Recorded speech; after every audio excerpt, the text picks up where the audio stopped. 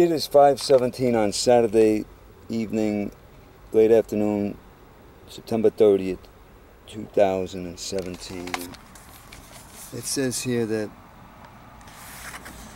the dog is buried, and if you follow that right back there, that's where Toto is buried. He's buried down there, right off the Ventura Freeway here, Whitsett and Riverside over there. If you follow that road back there, that's where little Toto is.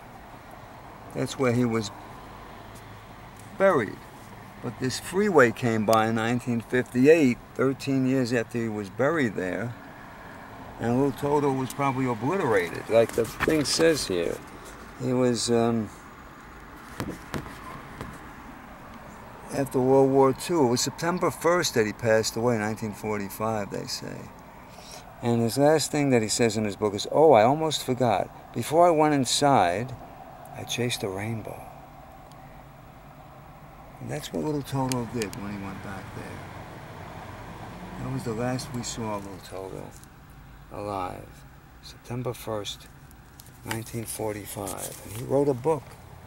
And he explained that he had been there in that back area. That's right straight back there is where the actual 12350 Riverside Drive Carl Spitz training school was, from 1935 on to around when.